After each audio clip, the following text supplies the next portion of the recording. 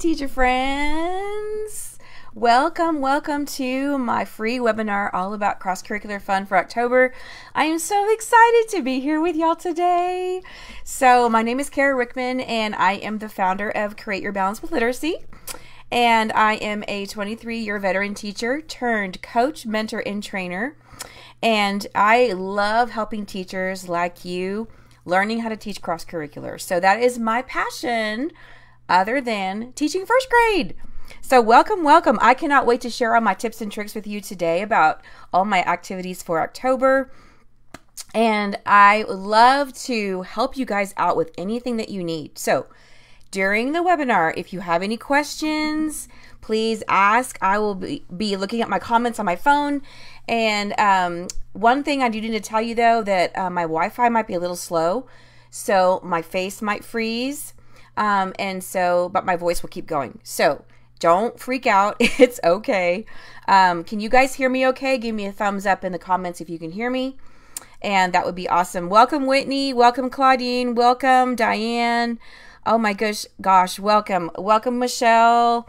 Thank you so much for everything that you are doing with our Facebook group. Oh, thanks for giving me a thumbs up. Like I said, my Wi-Fi is kind of choppy a little bit, but hopefully you guys can still hear me. Hi, Vanessa. Yay, Marilyn. Thank you so much.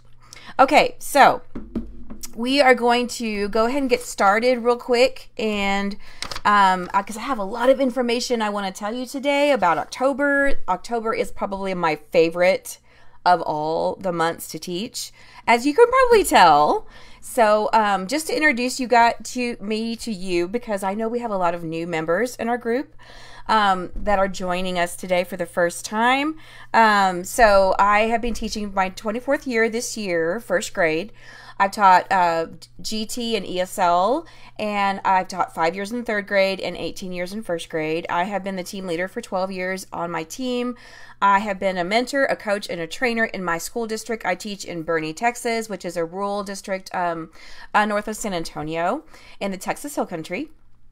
I have taught my fellow colleagues writer's workshop, reader's workshop, guided reading, math workshop, behavior management. I am now CPE certified.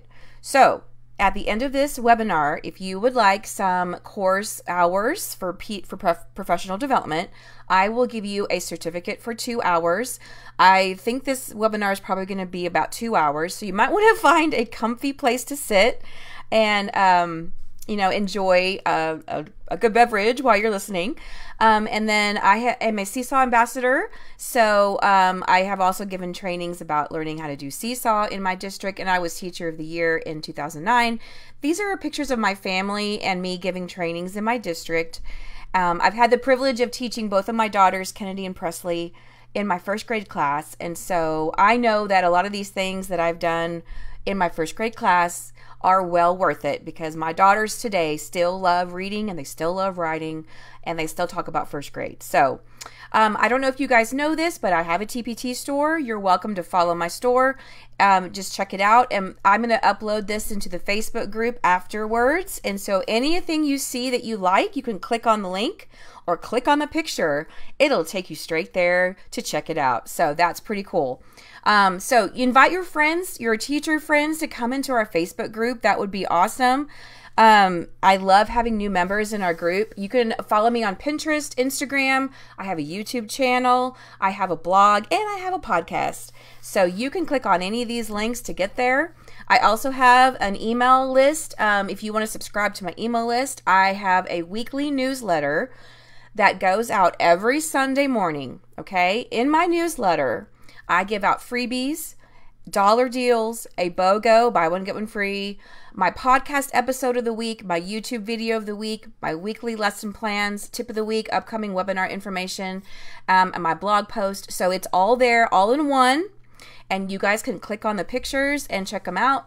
And then if you want to subscribe to my email list, I'd love to have you guys there too. Now, I'm having a flash sale.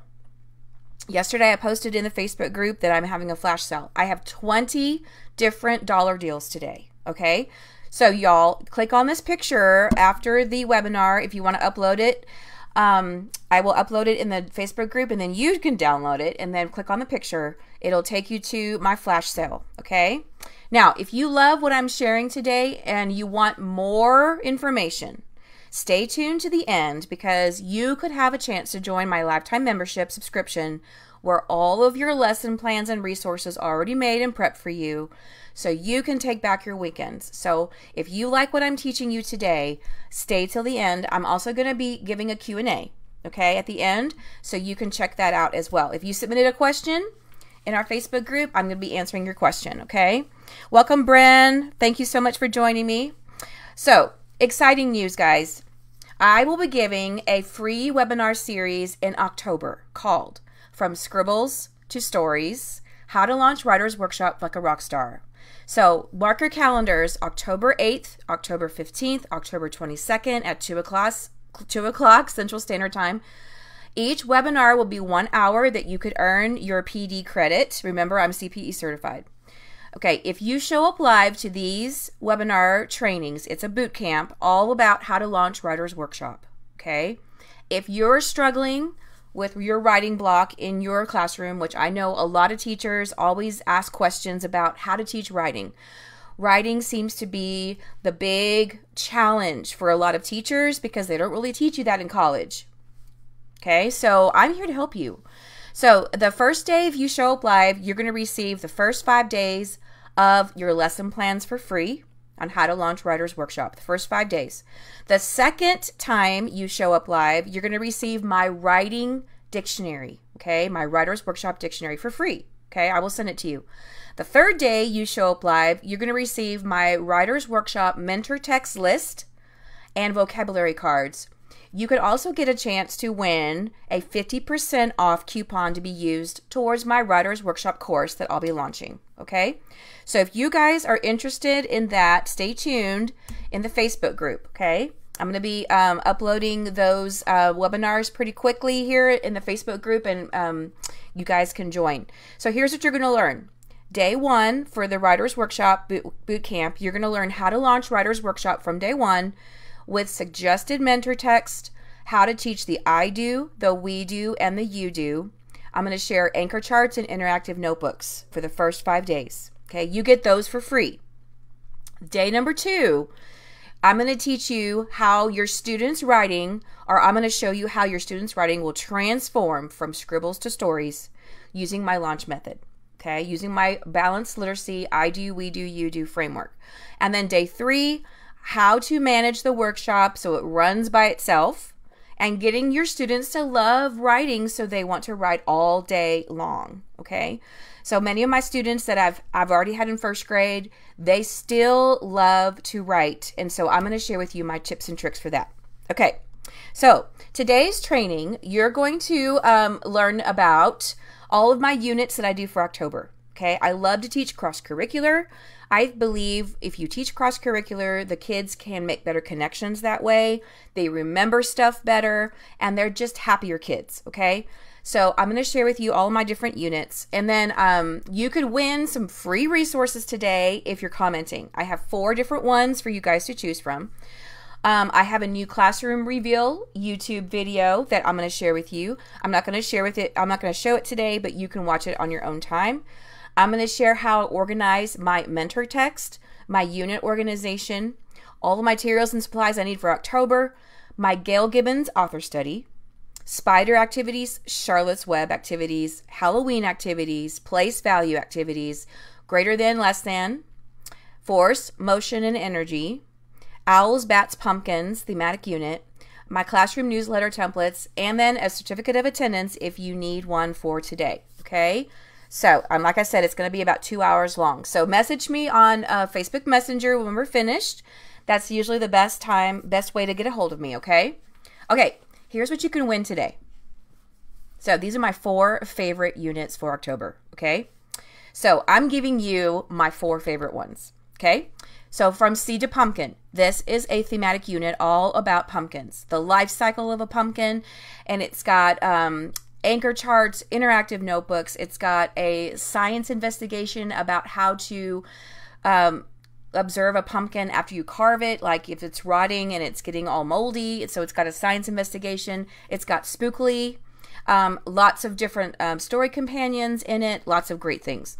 Over here we have Charlotte's Web. If you are a 3rd grade teacher or higher and you love to teach Charlotte's Web, this might be for you to win, okay? I've got character analysis in here. I've got a Charlotte's Web booklet that you can use for each chapter. I've got anchor charts, interactive notebooks, writing craftivities. I love all of those things, okay? So it's all in that unit if you want to do Charlotte's Web. Okay, and then I've got an owl, all about owls, thematic unit. It's called Birds of a Feather, okay? I'm going to share with you, again, all of my lesson plans. There's about 10 or 12 days of lesson plans in this unit, okay? And so they've got anchor charts, interactive notebooks, writing craftivities, the life cycle, how owls use force and motion, how they use energy. And so I'm going to share with you at the end how I plan out my owl thematic unit so you understand how I did it, okay? So I'm going to share with you the 5 easy steps to teach cross-curricular.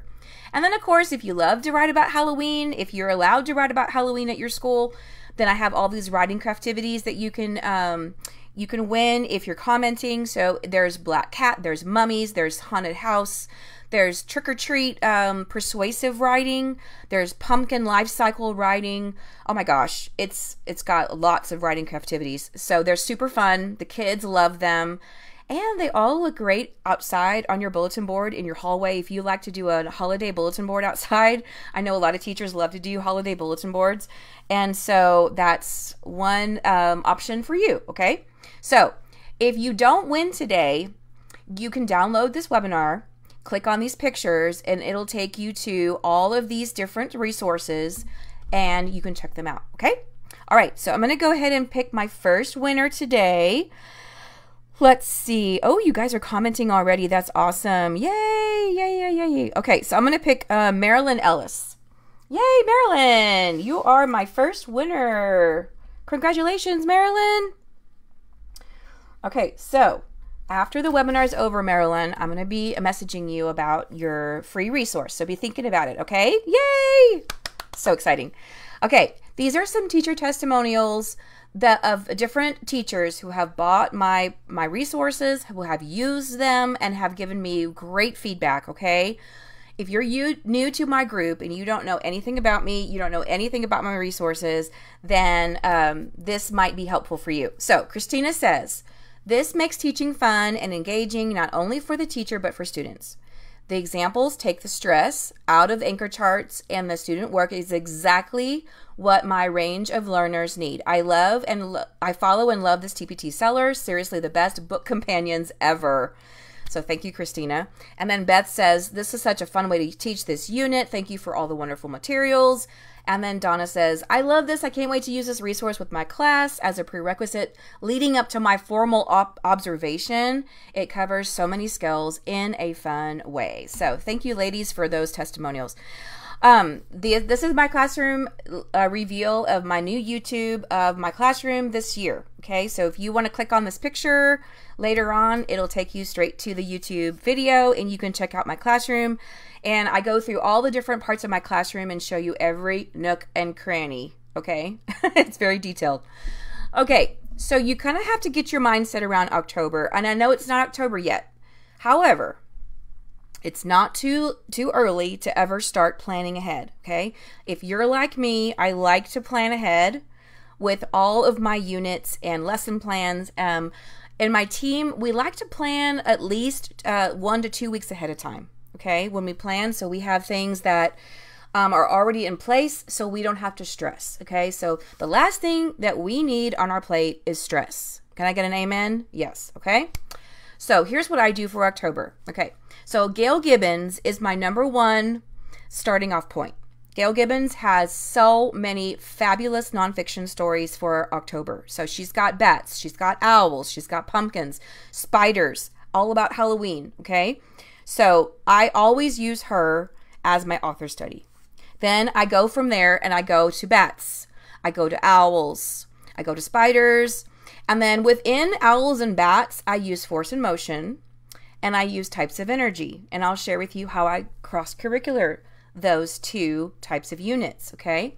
Then I do Halloween, of course, and then Charlotte's Web if I have time, okay? Now, in our school, Charlotte's Web is mostly for the 3rd grade students, but I have taught Charlotte's Web in 1st grade before. But now it's moved up to 3rd grade. So like I said, if you are a 3rd grade teacher and you love Charlotte's Web, I'm going to share with you what I do for that. Okay, so hello Janice, thank you for watching. Yes, Tamiko, fall is my favorite season. Yes, yes, yes. I love fall and I love October. And my house is already decorated for October. I love it. So these are some Gail Gibbons books. You guys, if you already know about all of these books, that's great. If you don't, I highly recommend that you use Gail Gibbons as an author study for October. So here's her bats, her spiders, pumpkin book. Halloween is owls, pumpkins, and then Halloween, she's got 2 different Halloween books. And then this is the author study that I do for her. I have her picture, I have her name on my author board, and I have different pictures of some of her books that we read during science time, okay? So I read owls and bats for sure, and spiders during science time when we do force and motion and energy. And then on Halloween, the day of Halloween, which I think is a Tuesday this year, on Halloween, we're going to read her Halloween book, okay? These are some craftivities that I've done for Gail Gibbons before. Hello, Debbie. Thank you for watching. And so you can write about bats. You can write all about owls. You can write their life cycles. You can do spiders. And I love making lap books. If you have never made any lap books before with your kids, they are so fun, okay? So it's just a different presentation of how to make a project. So when you do research and you always want to have the kids present something, have them make a lap book, okay? Now there's different kinds of lap books, but I use the colored manila folders, the colored folders that are in the box that are like yellow and red and blue. And I have the kids pick a color. They decorate the cover so that if they would do all about spiders, then they would decorate the cover. You could do this for bats. You can do this for owls. You can do this for pumpkins, okay, if you're doing research. And then every single template that you have the kids complete, you staple inside of the lap book. So when you open it up, it's like a book. So the kids can share with each other if they're presenting to the class or they're presenting to the parents or to a buddy. And the lap book is so cute. And then you can hang them up on your bulletin board outside as well. Okay, so they're super fun. And I love making lap books. So just another idea of how to do your research. Okay, so then from there, I go on to owls. So these are some of my favorite owl books. I read Owl Moon, absolutely love Owl Moon. The Owls by Gail Gibbons, of course. The Littlest Owl, Owl Babies, Owls. Owlie is so cute, and then Lazy Ozzy is so cute, and then Hoo Hoo is very cute, and the Barn Owls. So these are just some of the owl books that I read.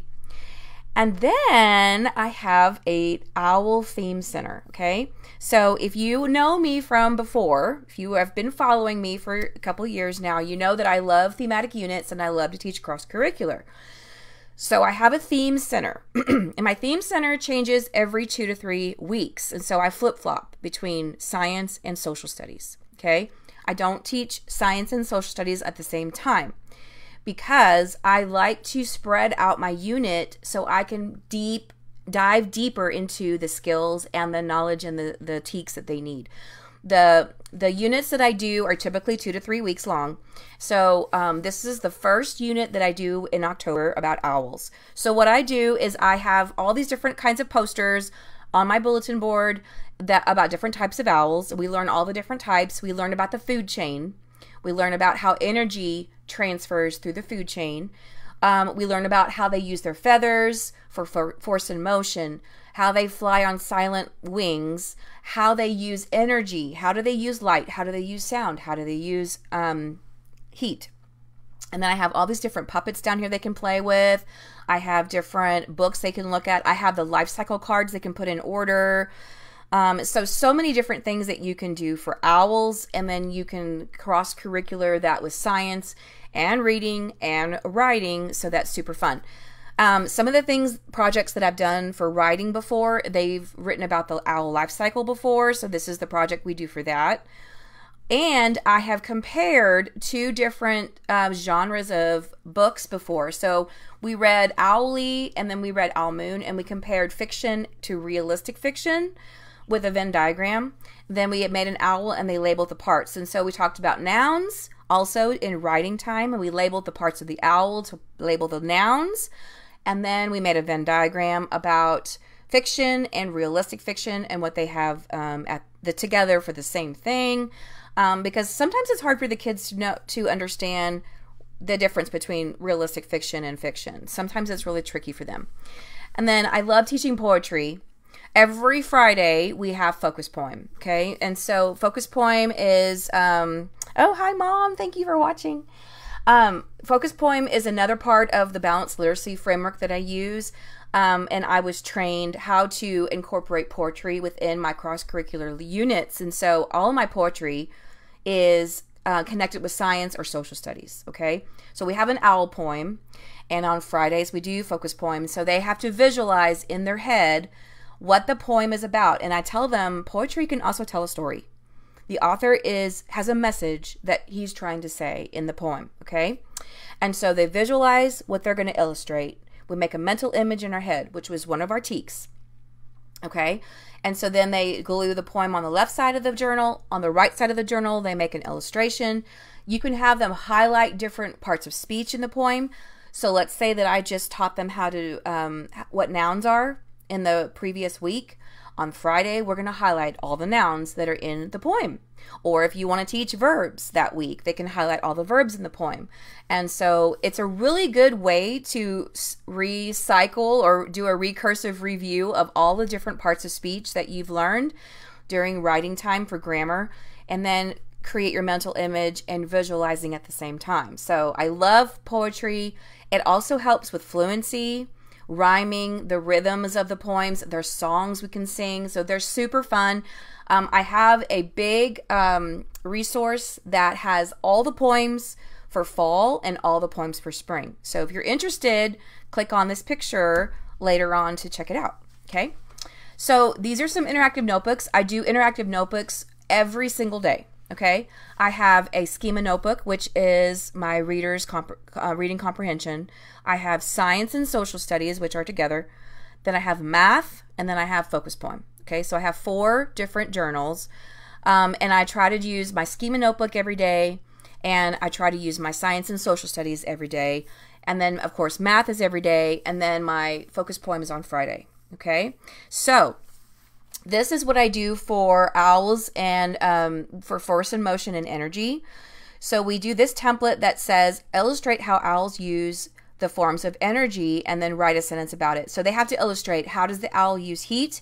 How does the owl use light? How does the owl use sound? So after I teach the forms of energy, then we go beyond that about how we use the energy, and we go beyond that to see how the owls are going to use energy. Same thing with force and motion. After I teach force and motion, we talk about the differences, and then they're going to illustrate, how does an owl move? How does he move zigzag? How does he move up and down? How does he move side to side? How does he use push and pull? How does he use fast and slow? And so these are the interactive notebooks that we do for science. So you can read a lot of different stories. There are a lot of different books lend themselves to talk about energy, talking about force and motion, how they fly, how they use their wings on silent flight. And then you can very easily tie it together cross-curricular. So that's super fun. So this is in my owl unit, Birds of a Feather. If you win one of the resources today, you could win the Birds of a Feather owl unit, and that's in there too. We've also done an owl home project before, and the kids create an owl of their favorite kind. They bring it to school, and then we display them out in the hallway. And they also do a report, research report about their favorite owl. So if they want to make a snowy owl, they have to make it 3D, so it stands about this big, about this tall. And some have been smaller and some have been bigger, but then they can do the research report at home, and then they bring it to school and then they share it with the class. So it's super fun.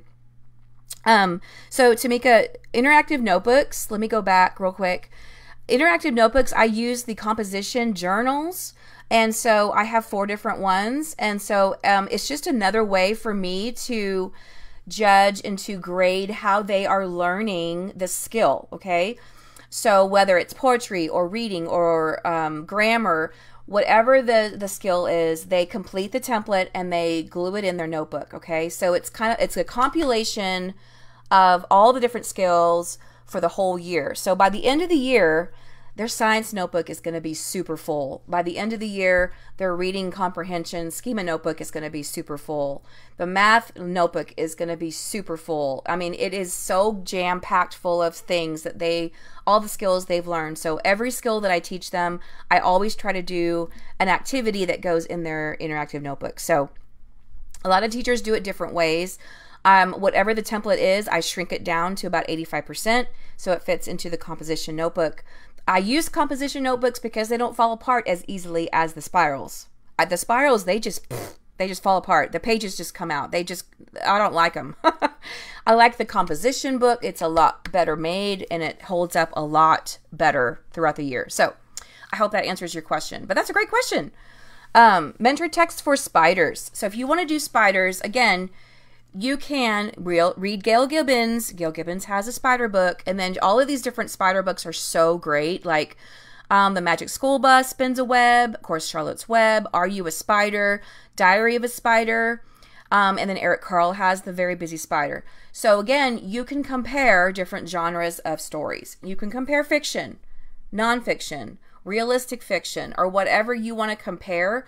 Great topics for spiders and great way to compare different genres. Also, you can do a research lap book. Like I was saying, if you want to do a lap book, you can do lap books for anything. I mean, you can do lap books for text to world connection. You can do lap books for author's purpose. If you want to make a compilation of whatever unit you are teaching, make a lap book. I mean, that's just another way to present your ideas. And then they can write spider facts, so they can write the life cycle of a spider. So whatever you want to do for that is perfect. Here's a sequencing foldable for Charlotte's Web. Now, if you still want to read Charlotte's Web to your class as a read aloud, go ahead and do it. Go ahead. It doesn't hurt the kids to listen to the story again in a different grade. Here's why. Because when they're older, they're going to remember some things about that book, but there's a lot of things they won't remember, okay? Especially if they skip grades, like if you read it in first grade and then they don't read it again until third grade. There's vocabulary that they're not going to understand in first grade, but they will understand in third grade, okay? So you can still do fun activities with Charlotte's Web, but make them simpler, okay? You don't have to do a big old booklet full of vocabulary words, because they can do that in third grade. But in first grade, you can make it simple.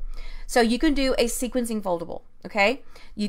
What they're going to do is do first, then next, last. And so what you do is you take a big piece of construction paper, you fold it hot dog style, and then you're going to cut 4 slits in the front, okay? And then they can put first, then next, and last. Now, you can pick out different chapters for them to glue inside of the foldable. They can color the pictures. They can write the sentences that go above the pictures. Or I have the sentences already there for them if they want to just glue them in and put them in order. Okay, and then they can share, and then these can go on your bulletin board also outside. Here's some more things you can do. You can do a character walk of different characters. Character walks are really tricky for first grade, so I would do them for second grade or third grade. So you're going to do a character analysis. So you're going to talk about what did Wilbur hear? What did Wilbur speak? What did he say? Where did he walk? What did he see? What did he think? What did he hear? How did he feel? So all of these different speech bubbles you see around him, then you can do a character analysis. And so I have in this resource, I have Avery and Fern and Mr. Zuckerman and Wilbur and Charlotte and all these different characters that you can do a character analysis. They can pick their favorite character to do a character analysis. They're super fun. Okay, so another idea for you to do, these are some of the character cards that they can choose from to do their character analysis. And then this is a cute craftivity. If I were a pig, what would you do?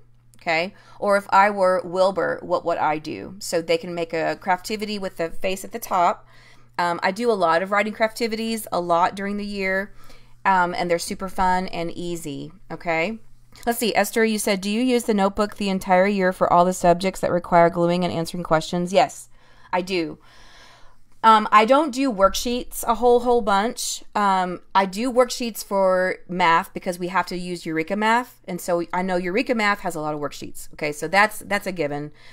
But for science, social studies, and reading comprehension, I always try to do the interactive notebook. So that's a great question.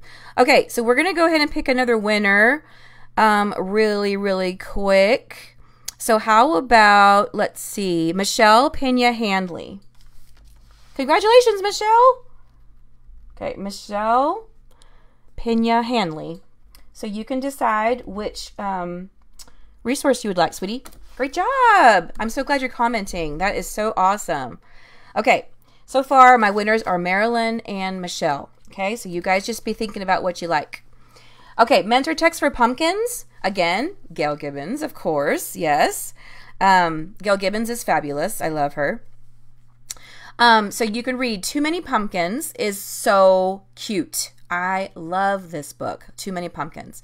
How Many Seeds in a Pumpkin? Super cute. From Seed to Pumpkin. Pumpkin Jack. You can do a science investigation after you carve your pumpkin and watch it be moldy and observe it. Pumpkin Jack is a perfect story for that. Let's see. How big could your pumpkin grow? It's pumpkin time. Life cycle of a pumpkin. Again, you can compare fiction to realistic fiction to nonfiction. Okay, great different genres that you can compare. And then if you want them to write the life cycle of a pumpkin, you can even have them plant pumpkin seeds if you want to. I know other teachers have done that before.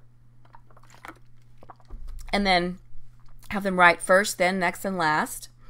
For the life cycle of a pumpkin, they can put the life cycle in order like this. You can also read Spookly. Everybody loves Spookly. And then they're going to write about Spookly the Square Pumpkin. They can write first, then next, and last.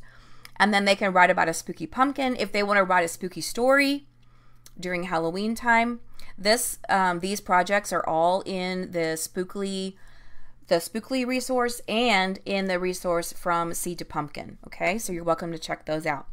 This is something new that I came up with last year for Spookly. And I thought, you know, what else can I do to show a really cute representation of Spookly? So I decided to have the kids write beginning, middle, and end. So they had this template in the Spookly resource. Okay, so they draw a picture, then they write a sentence for each picture. Okay. By this time of the year, they should be writing 5 or more words per sentence. They should be doing capitals and periods, okay? So I teach my kids how to count on their fingers the sentence first. They can draw the lines for the words if they want to, or they can just keep them in their head. And then I decided, well, what if we make like a little lap book, but it opens from the front instead of on the side? So I took some orange construction paper, or you could use cardstock too. And then you just fold it in the front so the front comes together. And then you're going to glue the template inside of the pumpkin. So then you can just open the front of his face and then you can see the story. Okay? But you can do that for anything. I mean, anything is great. And then they decorated the front of Spookly. So they put his little lines, they put his eyes, they put his mouth. And so we talked about symmetry, how they have to have it the same on both sides. And then they make the stem and the leaf, and they turned out so cute. So I'm definitely going to be doing this again this year. I love these Spookly pumpkins. And so if you're interested in the Spookly resource, it's $1 in my flash sale. Okay, so you can check it out. Another thing that we do for October is we do a pumpkin patch home project. So my whole team, we get together and we plan out what we're going to do for pumpkin patch. Now, we don't really go to a pumpkin patch. We create the pumpkin patch at school, okay?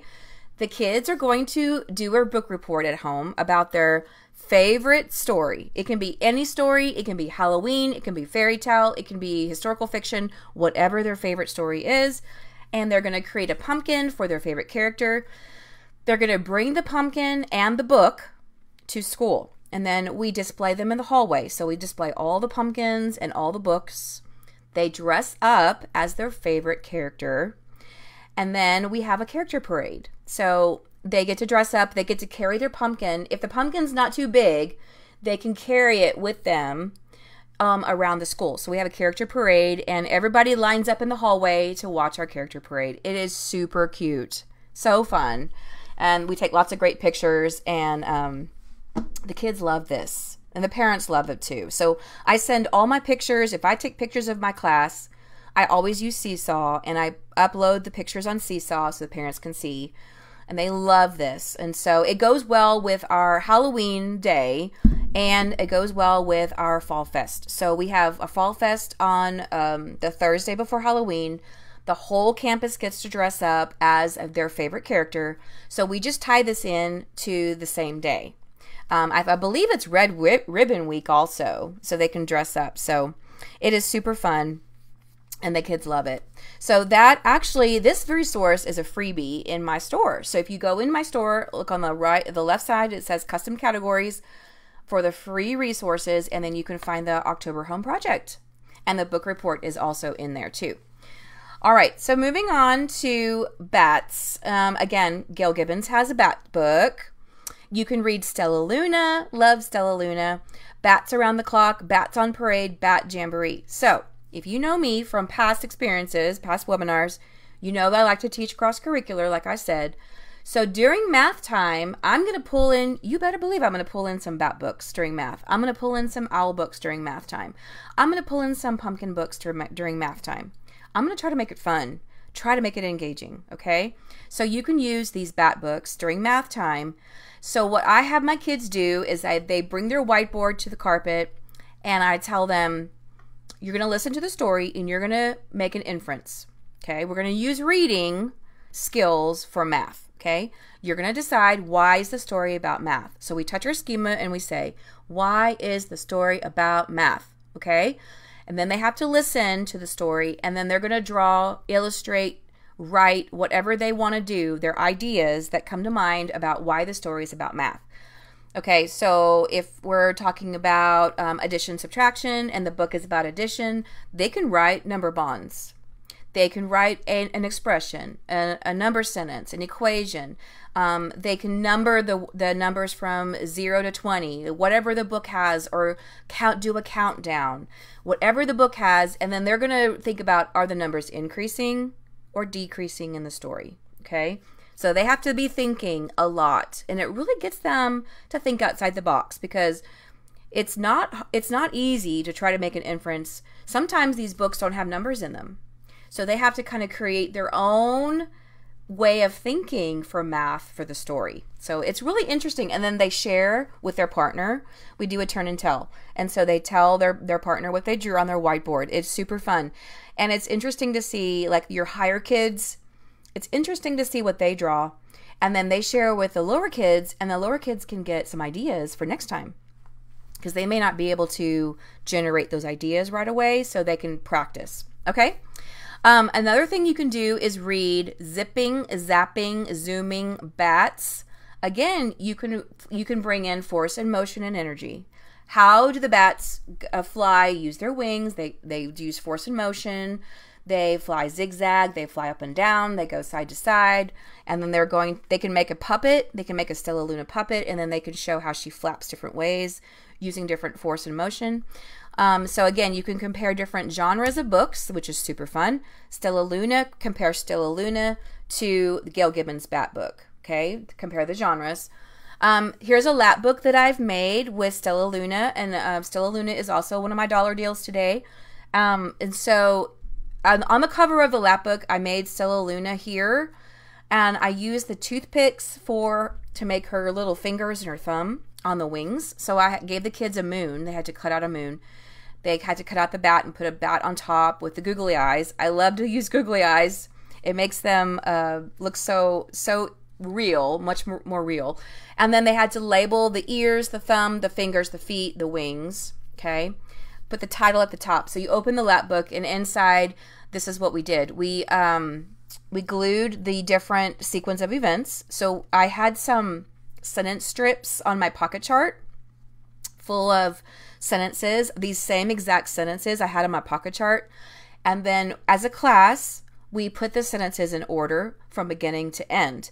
And then they knew exactly what the order was, and so they could do their own in their own lap book, okay? And so then we talked about the character, the feelings, the problem and solution. You could do story elements. And then they had to write about how did she feel? How did her feelings change? What was her problem? How was it solved? Excuse me. Or you could do a acrostic poem with Stella Luna like this. And then they could write different words that describe Stella Luna from the book. That is super cute as well. So all of this is in my store. Okay, it's $1. And then they could also write about a scary bat if you want to do a bat research project. Okay, and then moving on to Halloween. So again, Gail Gibbons has a Halloween book.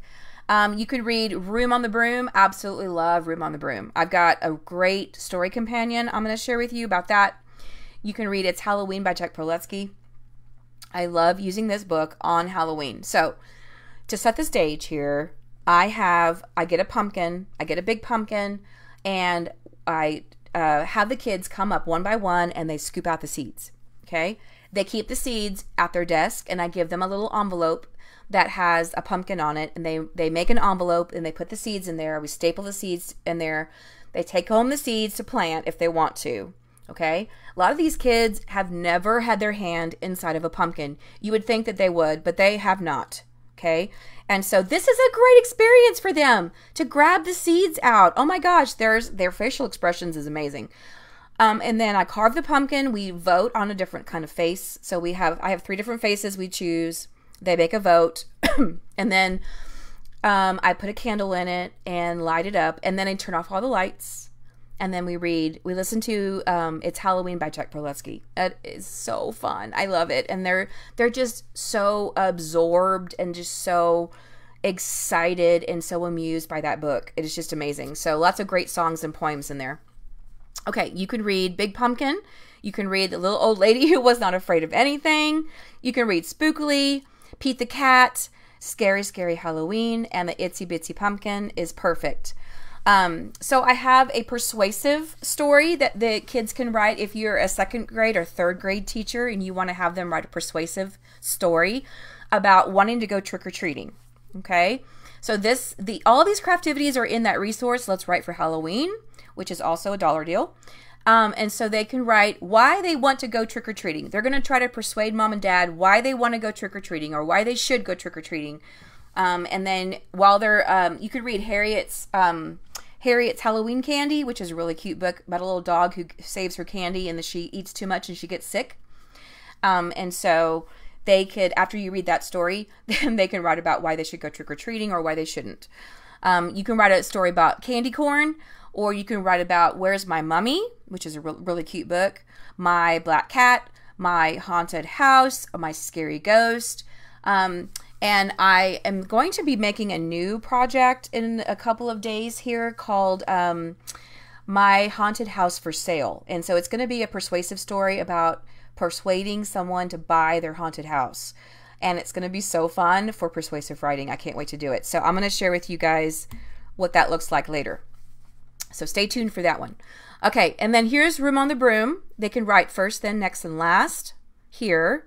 And then I love these sequencing foldables. They're so easy and they're so fun and they look so nice after they're finished. And so you can hang these up in your hallway. This one at the bottom, the green one, this is for The Little Old Lady Who Swallowed a Bat. Those old lady books are so good for sequencing. Okay, you can also use them for math as well, because the numbers increase and increase that she swallows, and then at the end they decrease. And so you can also use those books for math. Okay, Room on the Broom, you can do first, then, next, and last, and then they're going to illustrate the pictures to put inside of the foldable. Remember to fold them hot dog style so they have enough room for the pictures, and they are super cute. Okay, let's see, Esther, my daughter's class did the persuasive trick-or-treat last year in 3rd grade, and it was so fun to read. Oh, good. That's awesome. And first year in 1st grade, so I love all the books and ideas. Oh, good, Terry. I'm so glad that you love all these books and ideas. Great, great, great. That makes me happy. Okay, so you know how I love to incorporate all of the read-alouds in math, okay? So these are some really fun math books for Halloween, okay? So take a screenshot of this, or like I said, you can download this later so you have all of these slides. But 10 Timid Ghosts is super fun. I love this book. Now, what's also really fun too is that when you read a math book, you can even have the kids act them out, okay? So, for example, if you want to read a math book at your teacher table, you could read 10 Timid Ghosts, okay? You can give them ghost counters, ghost erasers. I mean, they don't have to be ghosts, but you can give them some ghosts, and then you can give them a 10 frame, okay? When you're reading the story, have them take away a ghost each time that the book says that a ghost runs away or flies away, okay? Super fun, super interactive, super engaging, okay? The kids have to listen, and they're acting out the story using their counters, okay? You can use that for anything. You can use it for 10 little pumpkins, 7 orange pumpkins, 5 little pumpkins, 16 runaway pumpkins. I mean, the possibilities are endless, okay? So use some interactive activities for your read alouds, okay, at your teacher table. Or you could have them sit on the carpet with their 10 frame and their counters. And while you're reading the story, they can act it out using their counters, okay? So super fun that you can do. So 10 little jack-o'-lanterns, 10 trick-or-treaters. You can even use candy. I mean, for the 10 trick-or-treaters, you could even use candy and have them take away the candy each time that the numbers decrease, okay? So really, really fun for kindergarten and first grade. And then what you can also do is you can have, you know, those little black cauldron pumpkins. You can get the little plastic pumpkins, or you can get the black cauldron containers. Put some candy corn inside of those, okay? Or you can use the, what's it called? The autumn mix, where it has the Indian corn, the candy corn, and the pumpkins. You have 3 different ones. Put them in the little container, okay? Give them the pumpkin. They're going to sort, and they're going to put all the candy corn together, all the Indian corn together, all the pumpkins together. That is their witch's brew, okay? You give them a mat, and then they're going to write addition problems using their counters, using their candy, okay? So you can see down here, this is actually Kennedy, my little daughter, when she was in first grade. You see how she sorted her little candies right here at the bottom? And then she's writing 3 different add-ins to equal 10 or 11 or 12 or whatever number you want them to make. They are practicing writing their addition sentences with their candy, okay? And of course, then they can take it home and they can eat it, or you can have them eat it there, whatever you want them to do. Whatever you want them to do. But this Witch's Brew is also $1 in my flash sale, okay? So it's an interactive notebook. You can have them glue into their notebook, and then they color it. So it's really, really fun. And I believe there's a story called Big Pumpkin that you can read about a witch. Or you could read 10 Timid Ghosts with the witch. I mean, there's lots of different witch stories, or Room on the Broom, and then give them the cauldron or the pumpkin to count their witch's brew, okay? Another game you could do is, oh, and by the way, here is a witch's brew 10 frame. So if you want to use this 10 frame for them to act out the story, there's one right there. And another thing you could do is play Bump. You can use the snap cubes. So get some green and orange snap cubes, okay? One person gets 10 of the same color. So one kid has 10 orange, the other kid has 10 green. Or you can use black, whatever Halloween colors you want, okay? You roll the dice, you get a double dice, okay? You add the 2 numbers together. Whatever the sum is, they land and they put their snap cube on top of that number on the bump card, okay? If they land the same number again, they're going to put a second cube on top and they're going to stack it. That means they're safe. Their partner cannot bump them off. However, if their partner rolls that same number again, their partner can bump off their snap cube and their partner gets to put their cube on the number. They get their partner's cube, so they bump them off, okay? The free space is for 11 and 12. So if they roll a 5 and a 6 or a 6 and a 6, they can land on the free space. So whoever uses all of their cubes first wins the game. They love this game. And I have it for every month and holiday, y'all. Okay? It is super fun and super easy to teach. Teach it at your teacher table, and then you can put it in your math tubs. Okay? So you can have them do that one. Or you can have them make story problems with their counters. So you remember how I was talking about those ghost counters? Okay, so I have some ghost erasers right here. And you can look on Amazon and to get your holiday erasers, okay? Sometimes Target has these, sometimes, but not all the time, okay? So look on Amazon and get you some holiday counters. So you can have them create the story problem using their ghosts. Here's the haunted house. You could use it with that story, the 10 Timid Ghost, okay? And then have them write the number sentence. Another thing you can do is have them give them some spider counters, give them spiders. They can also make addition questions, problems, subtraction problems with spiders, okay? This is in my spider resource. That's also a dollar deal. And then here's a haunted house that you can have them use. Here's a pumpkin they can use. You can even have them use candy corn. I have candy corn right here at the bottom. They can use candy corn to add, to subtract, okay? And then they can eat it, okay? If you're allowed to have them eat it. This mat right here has 3 add-ins. This one has 2. So I have both, okay? Click on the pictures and it'll take you to the resource there, okay? Okay. Yes, Michelle, I have recording sheets for all of these. Like, if you're interested, I have a whole bundle full of these recording sheets for every month and holiday. So from August to May, okay? So I've got addition, 2 add-ins and 3 add-ins, and then I have subtraction for all of them also, okay? And for each month, I have about 3 or 4 different ones. And I have story problem cards that go with them, okay? So you could read the story problem on the card, and then they can write it. They can act it out, okay? So like I said, click on the picture. It'll take you to the resource, okay? They're super fun. I love them. This is what you could do for place value. If you're starting place value anytime soon, I have these anchor charts and interactive notebooks in a resource. It's called Let's Get Interactive Anchor Charts for Math. And I have them for math, science, social studies, reading and writing, and word families, okay? So if you're interested, this is the math units mat that I use for hundreds, tens, and ones. We practice with the counters that we have for the place value counters.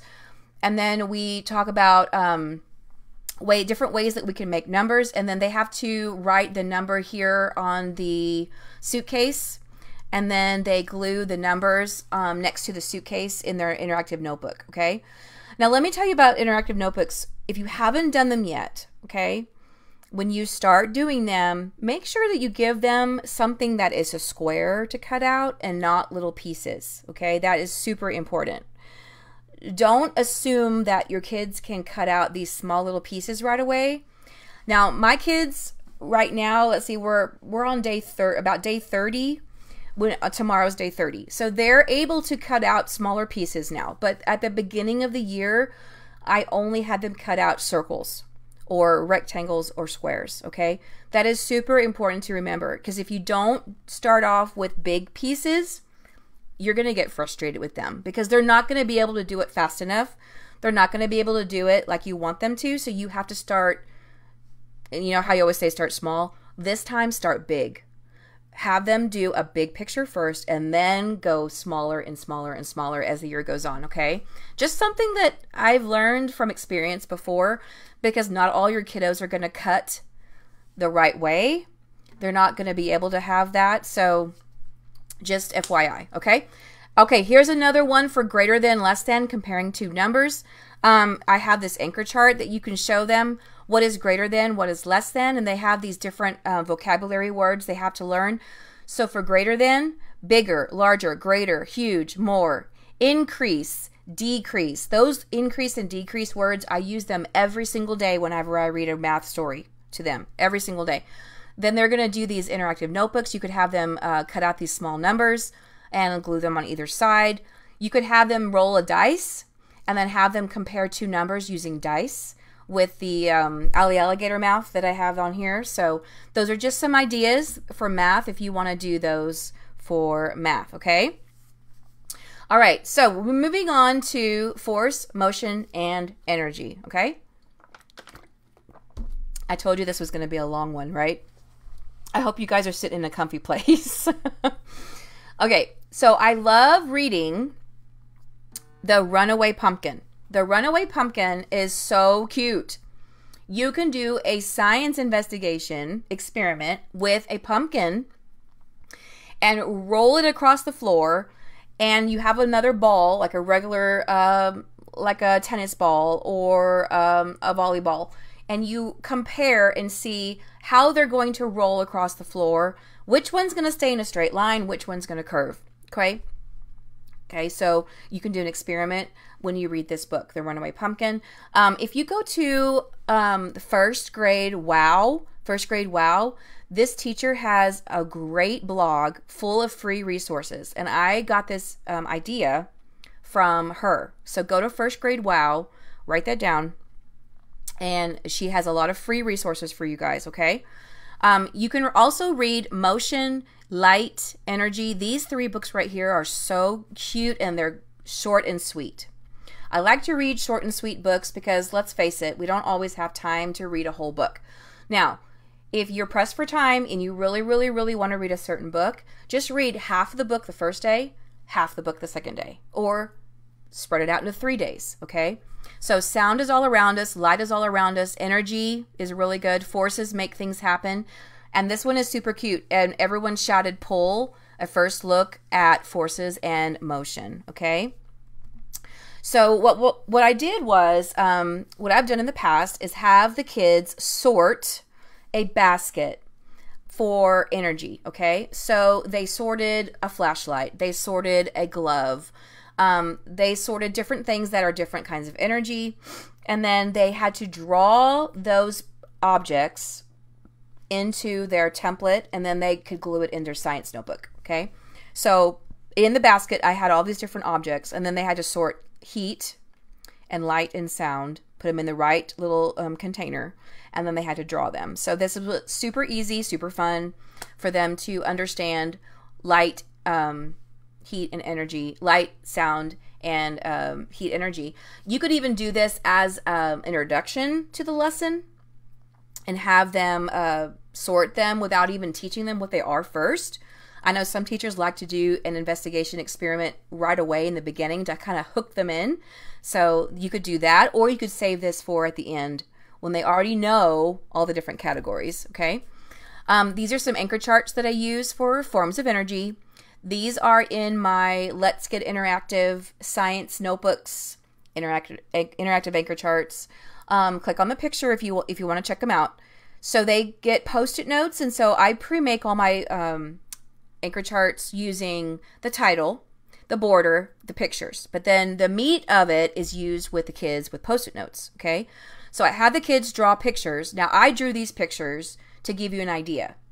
But you can have the kids draw what they think a certain energy is. Have them draw heat, have them draw sound, have them draw light, and then they come up and they sort them on your anchor chart. Then you can give them this interactive notebook. They can color these pictures. They can glue them, cut them out and glue them on the right column for the sound, heat, and light energy. Same with force and motion. Have them draw pictures of different things that have force, different things that have motion. Have them posted on the anchor chart. Then they color the pictures and then they sort them into their science notebook.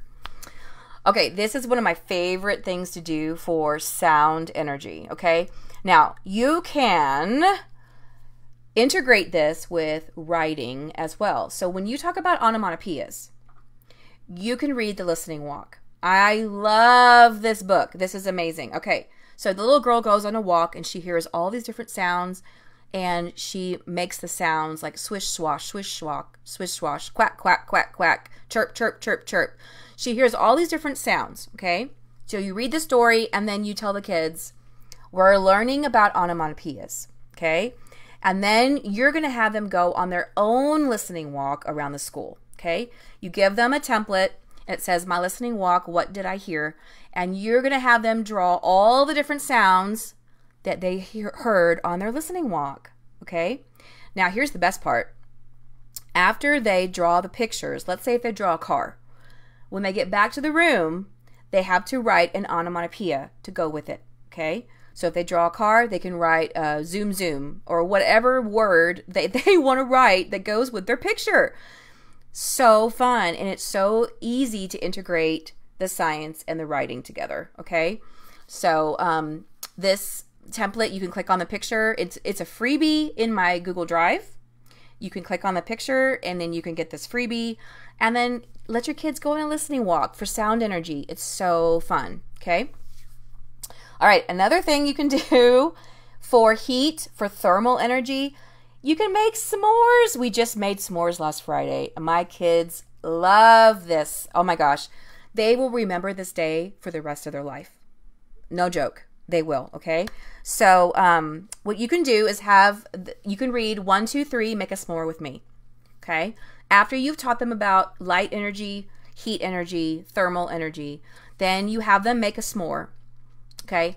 You can have them make a solar oven, but you do not have to make the oven with the box. All you have to do is, after you make the s'more, have them wrap it in tin foil, put it in a baggie, okay? Write their name on it with a Sharpie.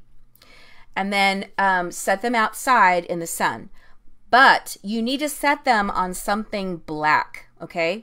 I have a black science cart. So I put all of my s'mores on the top of my black science cart. The black will absorb the heat more, and then it'll melt the chocolate a lot more, okay? If you don't have something black to set it on, you might want to get some black construction paper to put them on, or a black pan, or a black surface, something black, okay? That's a little trick that I learned. And then we set them out about lunchtime, okay? At the very end of the day, about 2:20, 2:30, we went outside, and then they got to open up their s'more, and they got to see that the chocolate had melted. Now, the marshmallows, they don't melt all the way, but they do get really soft, okay? So then we sat there under the canopy, and then we ate our s'mores. It was so fun, and then we talked about why did the s'more melt? What caused it to melt? Was it light, heat, sound? What kind of energy was it? And then we do this template, and so it says, what is my hypothesis? What will happen? They draw what they think the s'more will look like after it's heated. And some of these kids have never, ever made s'mores before. They've never gone camping. They've never had a s'more. This is their first experience. They are super excited. And then they're going to draw, what does your s'more look like at the beginning? What does it look like at the end? Okay. And so, was my prediction correct? Yes or no? So you shrink this down to about 85%, and then they glue it into their science notebook. Love this activity. It's perfect for thermal and heat energy and light energy. Perfect, perfect. Okay. Another light energy you can do is they can make a rainbow with a flashlight and a prism. So you could read, how do you make a rainbow for light?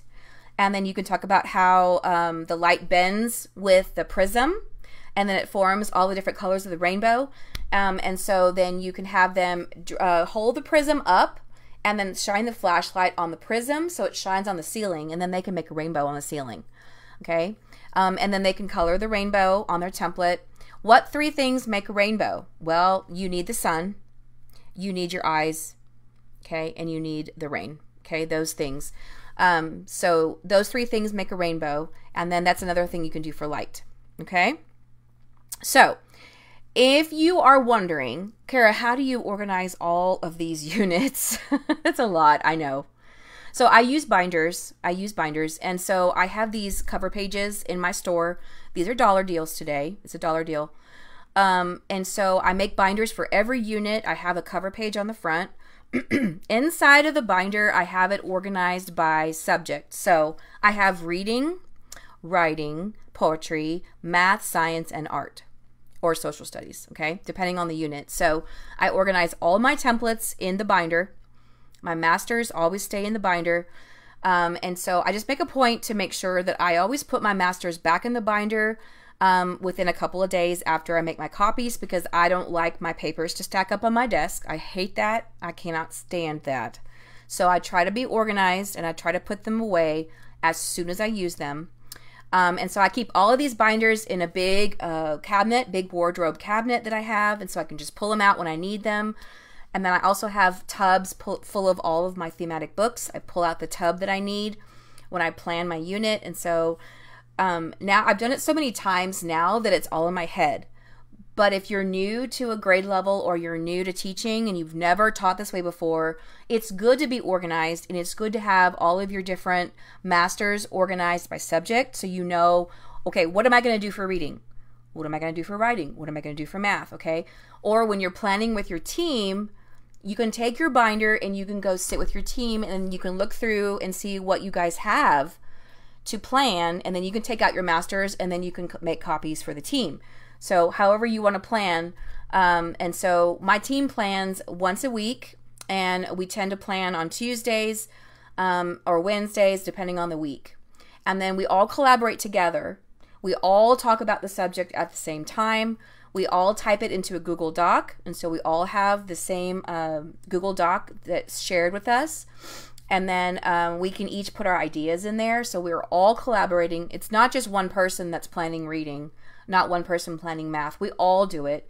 And we've gotten so good at it. We've gotten a lot faster over the years. So that's how we plan. So just some ideas about how to stay organized. And I know it's hard sometimes, right?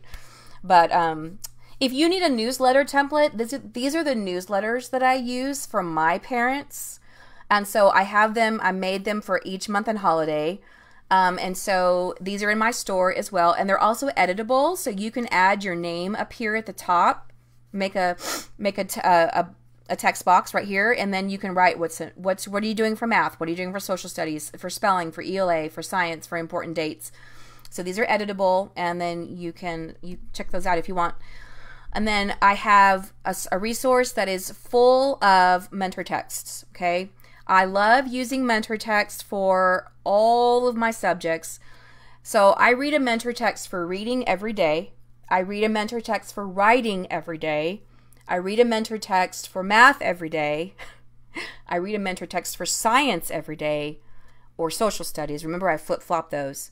Plus, I read a Magic Treehouse chapter book every day also. So you can imagine, I mean, I'm reading about 5, 6, 7 books a day, okay?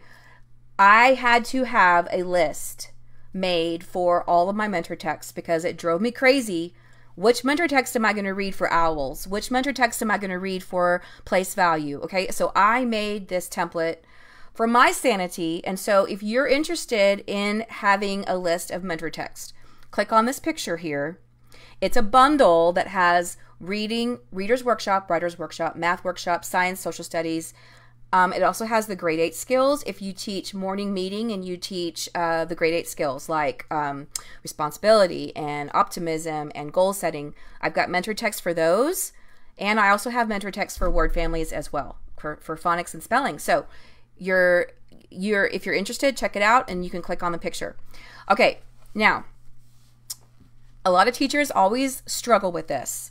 How do I plan my units cross-curricular? Okay, how do I do this? Okay, so I have five easy steps. Okay, if you were here last month and you heard my webinar last month, you already know about this. However, last month I showed you how to plan with apples and properties. This time I'm going to show you how I do it with owls and bats. Okay, so you first, number one, you have to know your standards for science and social studies. You have to know those standards if you teach Common Core or TEKS or wherever. Okay, let your standards for science and social studies drive your thematic unit, okay? It's a whole lot easier to plan using science and social studies skills than trying to plan a thematic unit around math or trying to plan a thematic unit around writing, okay? It's a lot easier to do it with science and social studies, in my opinion, okay? Then, number two, you have to see what questions will you ask your students during your unit. What are some vocabulary words they need to know? Vocabulary, academic vocabulary is super important. In our district, we have a really big push for academic vocabulary, okay? So you have to know that. Number three, pick your mentor texts for each subject that coincide with your theme, okay? Mentor texts are super important, I think, okay? Making good connections. Hearing how good authors write stories, hearing that academic vocabulary inside of the story is super important.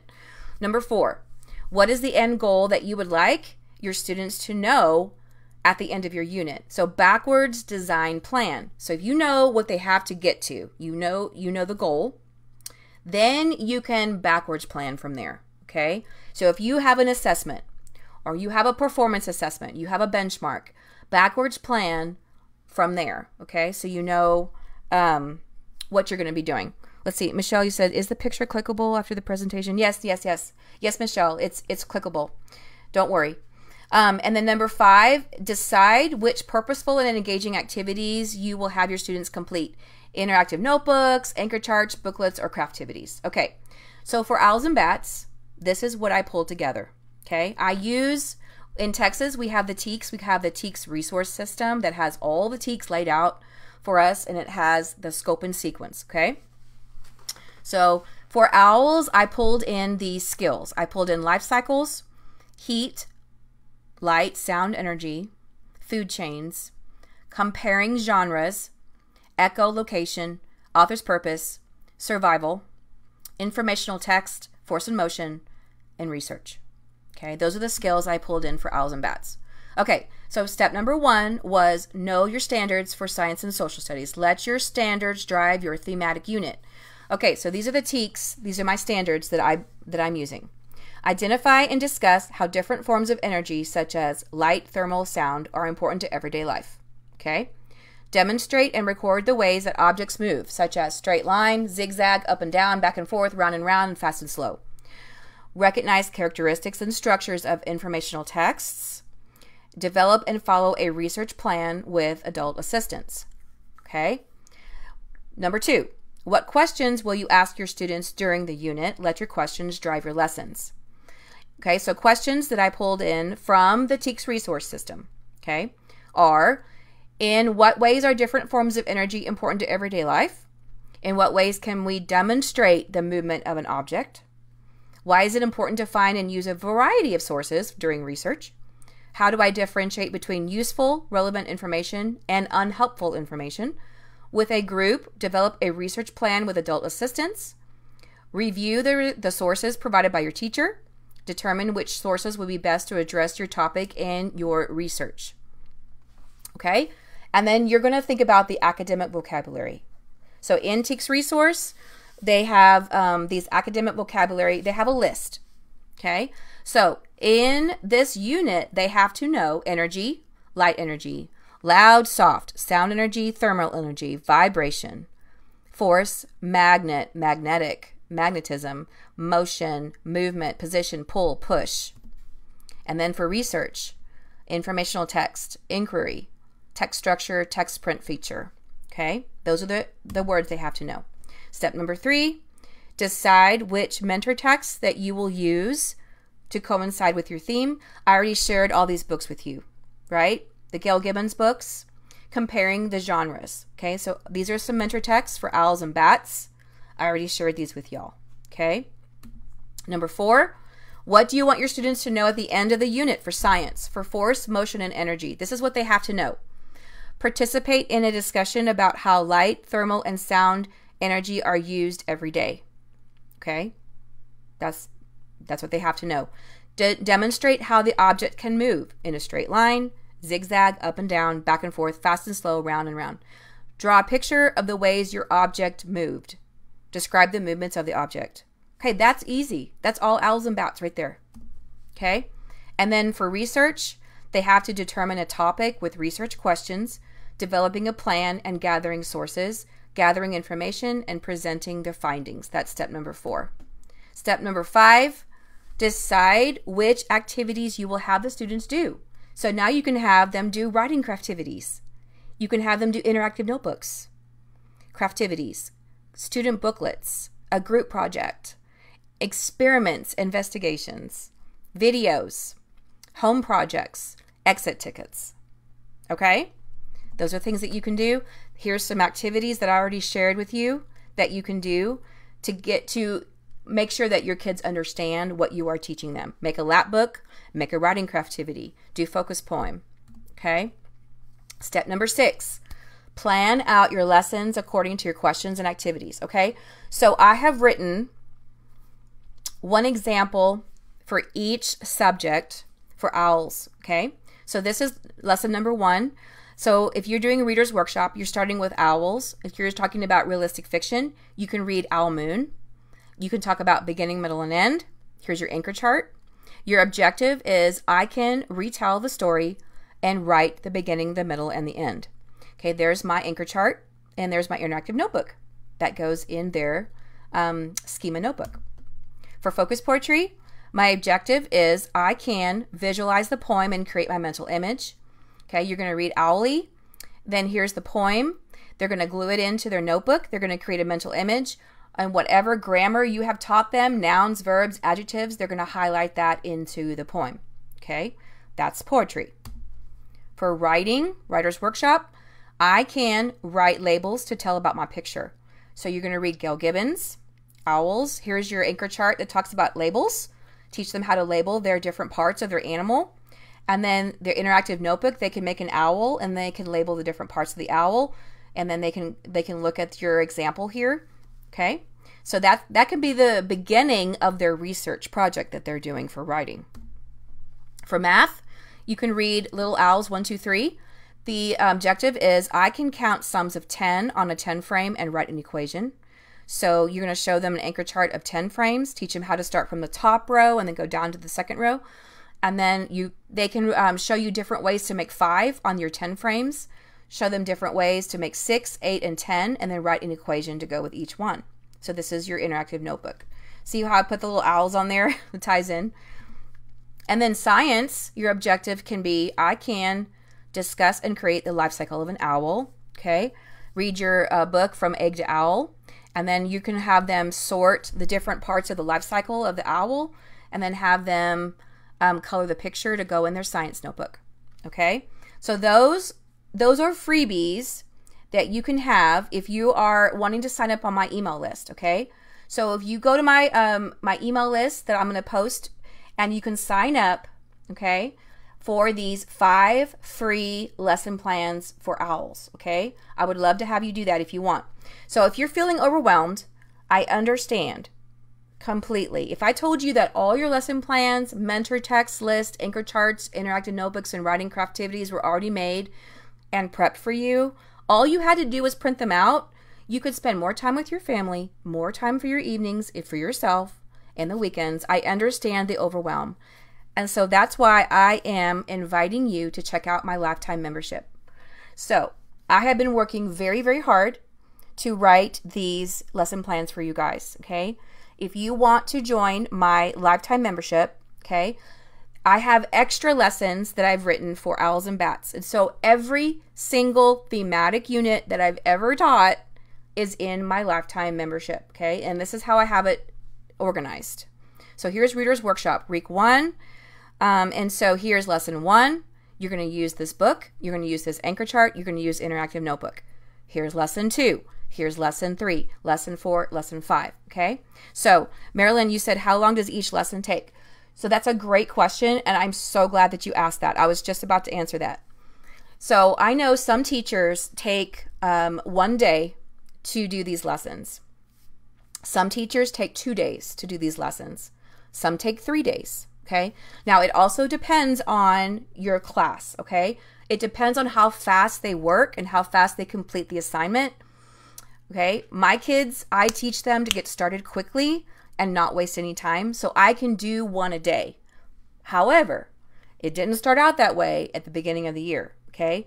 The beginning of the year, I had to take 2 days to do 1 lesson. Okay. I had to split it up into 2 different parts. So you could do a read aloud the first day, the anchor chart 1 day, the second day do the interactive notebook. Okay, you can split it apart. I didn't do days on here. If you see, I put lesson, lesson, lesson. I didn't do days, I did lessons. So you might take 2 or 3 days to do 1 lesson, okay? So that's Reader's Workshop.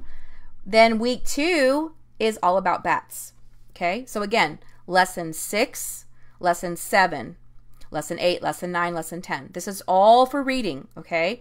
We're doing story elements, we're doing author's purpose, and then on Friday, here's the focus poem, okay? Same thing for science. Here's the one for science. Lesson number 1, you're reading the book, you're showing them the cards, you're doing the anchor chart. Lesson number 2, lesson number 3, lesson number 4, lesson number 5 is also on Fridays. I do Fahrenheit Friday, where I do a science investigation, okay, every Friday. Here is the second week for bats, okay? Lesson 6, lesson 7, lesson 8, lesson 9, lesson 10 is Fahrenheit Friday. And so you can do these in any order that you want to. You don't have to do them in my exact order, okay? So If you haven't heard, I have a lifetime membership. So inside my lifetime membership, you have access to all of my TPT resources in my whole TPT store for a lifetime. Okay, I have 400 plus resources.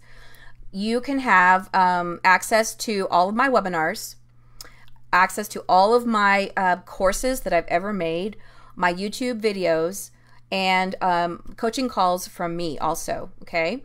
So here's what the cost is, and I'm not gonna be like beating around the bush with you. I'm gonna be frank with you, okay?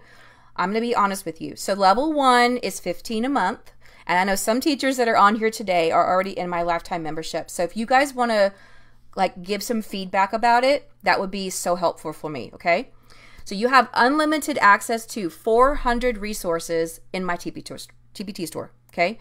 Webinars every month, and I add a new webinar every single month. The one that I'm giving right now, I'm going to be uploading it into my lifetime membership, okay?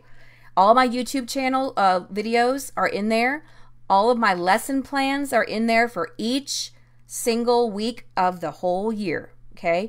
All the thematic units I'm making right now, I'm working really hard to make the thematic units all in together, so they're all together for you, so you have all of the resources together in one bundle. So I'm working very hard to do that. And then my podcast is also in there, teaching cross-curricular as well. Okay.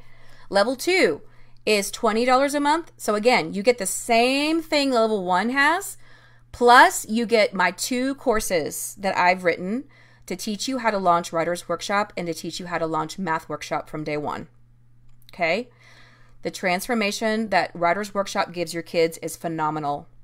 The course that I have for Math Workshop is phenomenal. It goes step by step by step, how to introduce your stations and how to do differentiation, how to add math literature, all those things that I taught you earlier about doing math literature every day is also in that course also.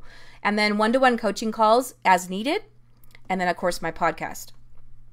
So my lifetime membership has 400 plus resources. These are all of the resources that I have for you for a lifetime. Anything I add each month, I always add to my lifetime membership every single month, okay?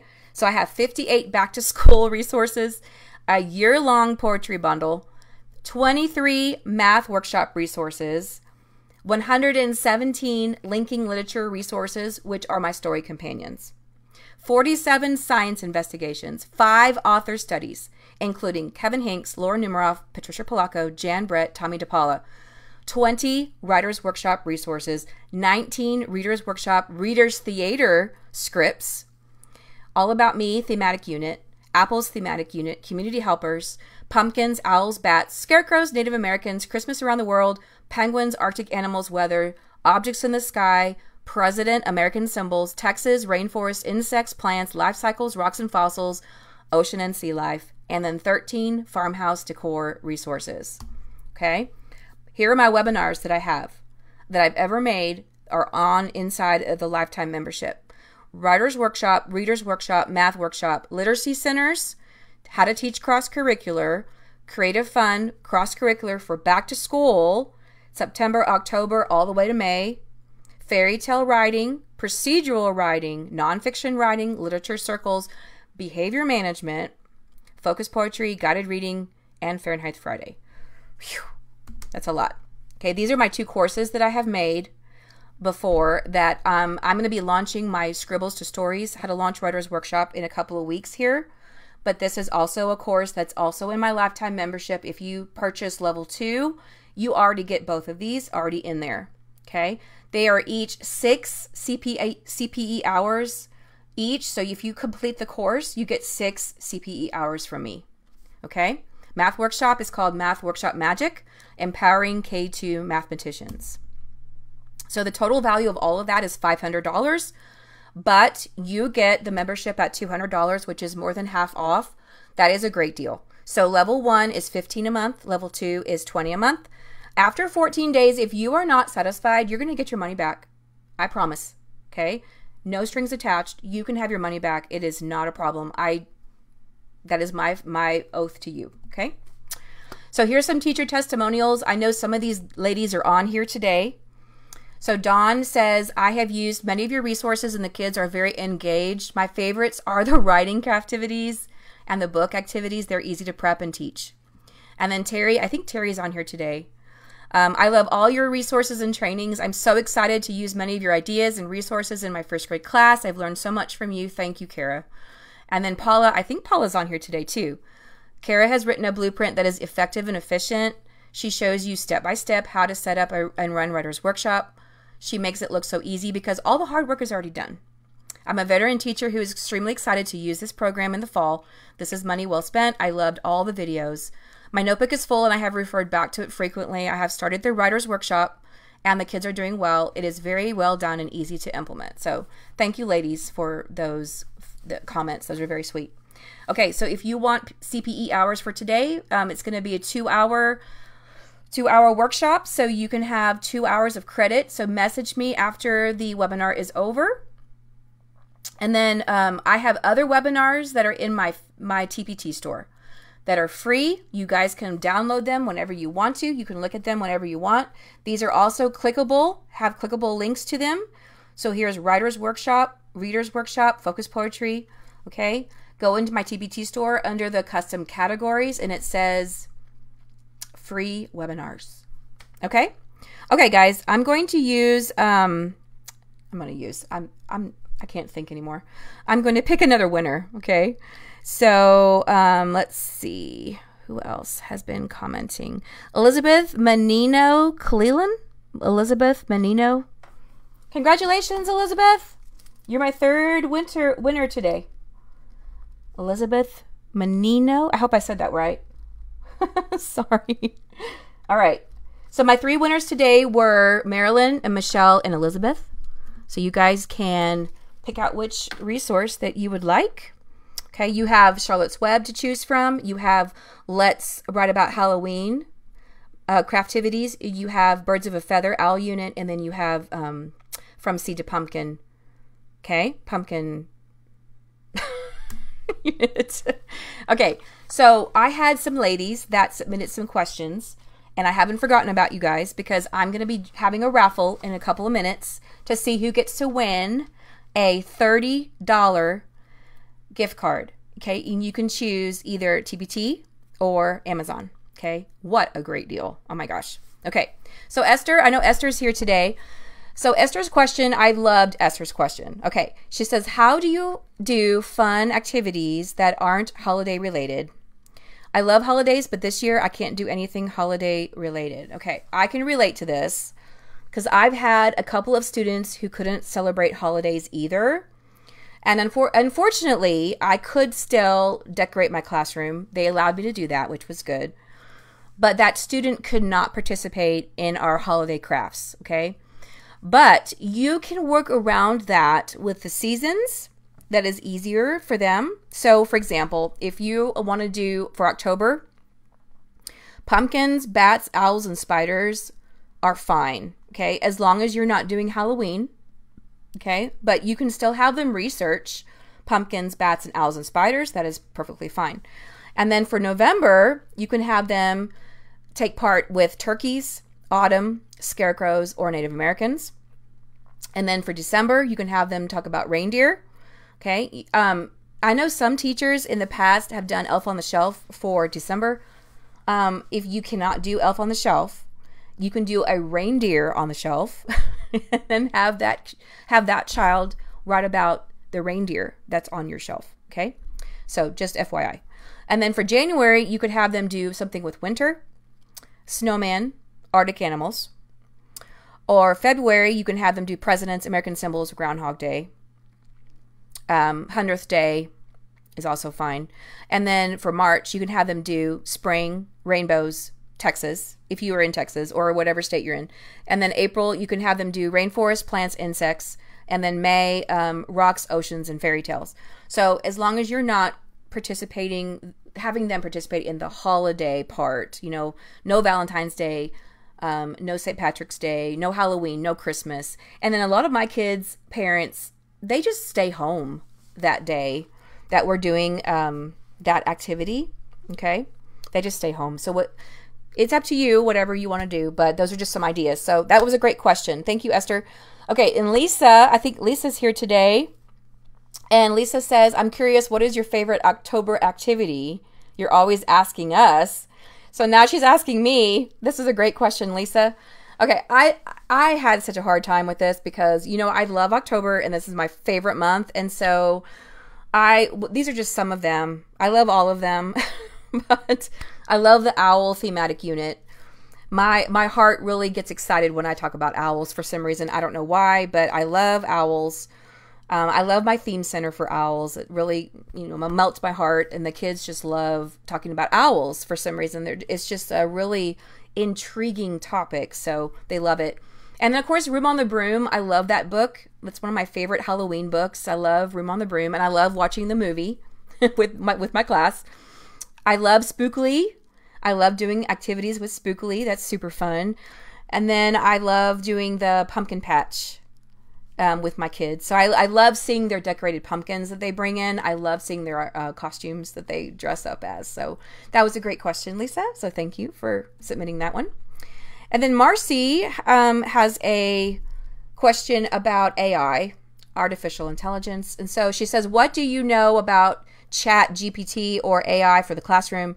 It seems like that topic is everywhere. And yes, it is. It is. Okay. I've taken a lot of classes recently that have lots of AI integration. And so this is what I've learned so far. And it's not very much. So if you guys have another idea for AI, please share for Marcy. Okay. So Chat GPT, if you go to Chat GPT, you can type in anything you want to know about. I'm talking about anything, okay? You can use Chat GPT to help you write your lesson plans, guys. So I was experimenting the other day, and I typed in a first grade lesson plan with owls and bats and force and motion. And the stuff that it brought up for that was incredible. Oh my gosh. I got some new ideas and I hadn't even heard of before. So use it for writing lesson plans to get some higher level thinking going on and like some great questions. Use ChatGPT. You can also use it for writing your T-test goals. If you're a Texas teacher and you have to write a T-test goal, put it in there. Oh my gosh, it's awesome.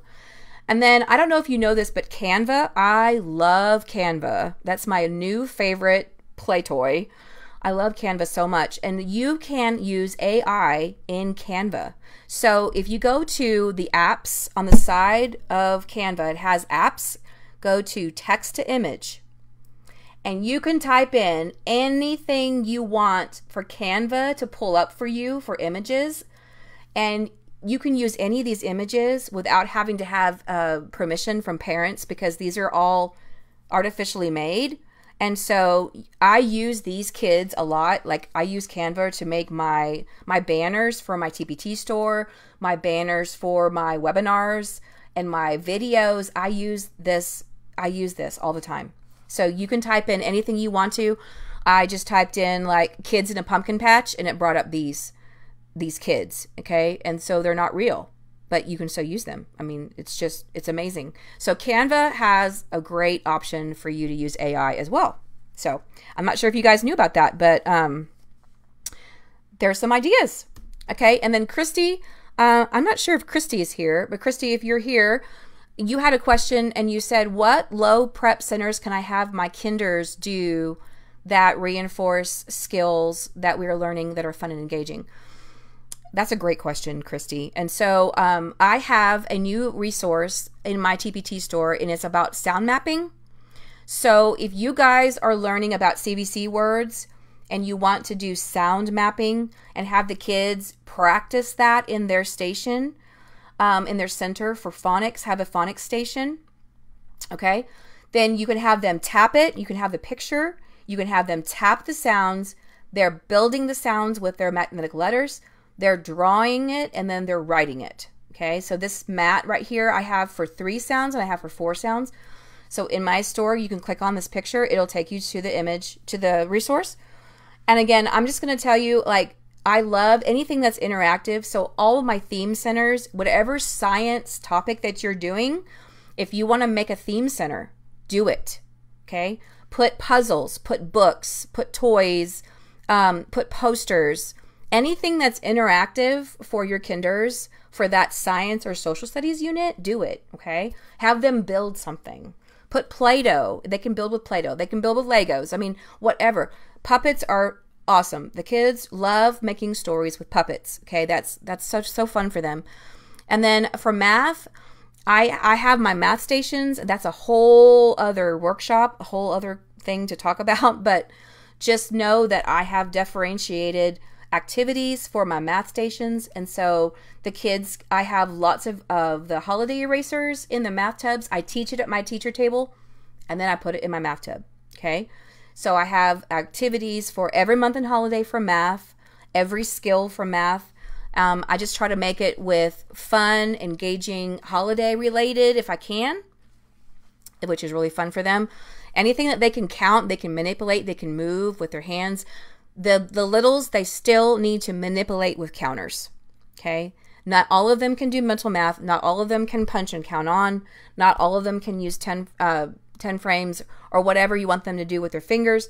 They have to have manipulatives. So anything you can have them count, sort, graph, anything like that is great. Okay. And then of course my library center, I have reading buddies.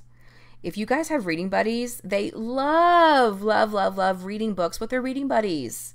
I have all these little stuffed animals they can use, and they're so fun. They love it. So Christy, thank you so much for this question. Anything like that you can use for your kinders, but make sure that your centers are purposeful. They have to have something related to what you're teaching, okay? And always try to teach it first before you put it in the station, okay? Just what I've learned for myself, okay? All right, guys, I'm going to have my raffle. Are you ready? Okay, I'm going to draw 2 names. So my first name is Esther Pig. Yay, Esther! You get a $30 TPT or Amazon gift card. And then my next name is Lisa Stevenson Shoe. Yay, Lisa!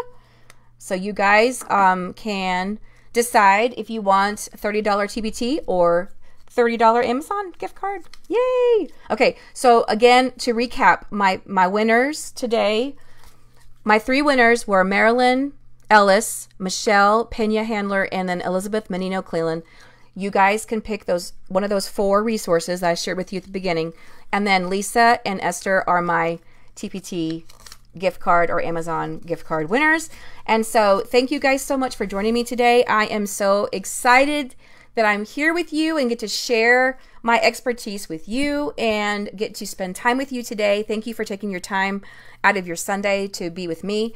So please invite your teacher friends into our Facebook group. If you have some colleagues that are interested, I would love to have them join.